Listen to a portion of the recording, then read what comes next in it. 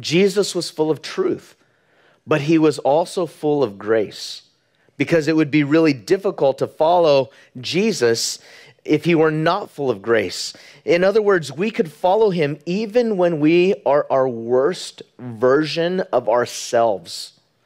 Even when we feel sick of ourselves, we could still follow him, because Jesus is not just full of truth, he's also full of grace, which means even when I'm at my worst, he's always moving toward me.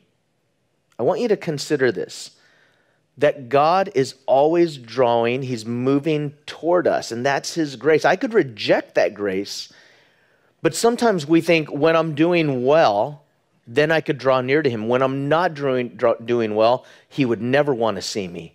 He would never accept me. And that's the important thing, to know that his grace is there. Even when we are running, his grace is always drawing.